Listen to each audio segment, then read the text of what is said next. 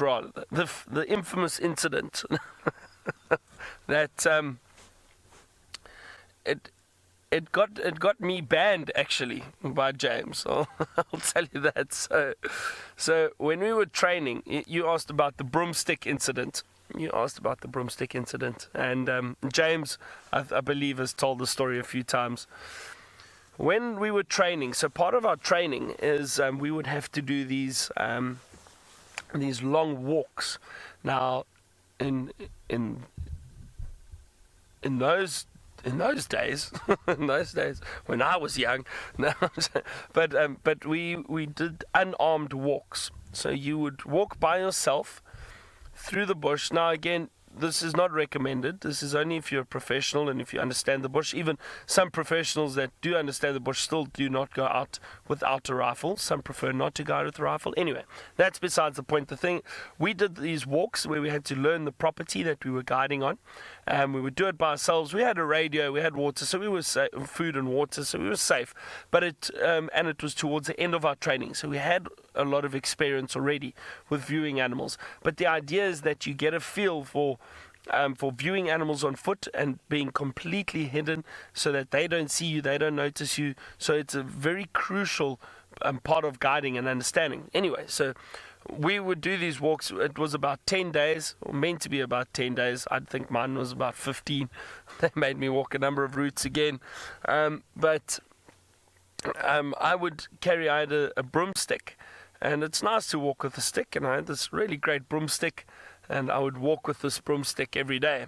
And I had my backpack, and the radio would be on it, and off I'd go and walk. And the one day, bumped into this big elephant bull. Actually, what had happened was, walking along the road and didn't hear a thing. Elephant wasn't feeding or anything like that.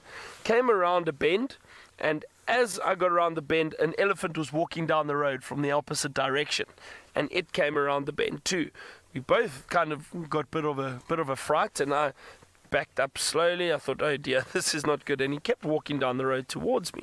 So I backed up, and I then made my way just off the road to try and give him space. And there were a few trees, much about the same size as these trees behind me. And I tried to cover myself and stand closer to the tree so I had a bit of protection. This Ellie bull came and he stopped in the road, and he turned and he shook his head at me like this. I just stood, and then he mock charged and he came towards me. And often if you make a loud noise or clap your hands, anything like that, elephant do get a bit startled and they'll stop and choose to move off. So I shouted and I waved the broomstick around, and the elephant did stop. It retreated back and turned and moved off. Now, I'd been viewing elephant for many, many years before that, so it wasn't my first elephant encounter. But when I got back to camp, we have to give a debrief all the time of what happened on our walk and what we saw. And I gave the debrief thinking I had done the right thing. James and a few of the other senior guides did not see it that way, and they were quite upset with me, and they shouted at me and they said, "How dare you challenge a 5 or 6 ton elephant bull with a broomstick? Who do you think you are?" And again, it's part of the training, so I understood. I apologized, but they then banned me for about, I think it was 3 days. I wasn't allowed out of camp, and so it wasn't ideal, but they forgave me and they said it was okay, and now we can laugh about it. So James loves that story. Every time we mention elephant sightings or anything, he goes, "Well, did you have your broomstick with you?"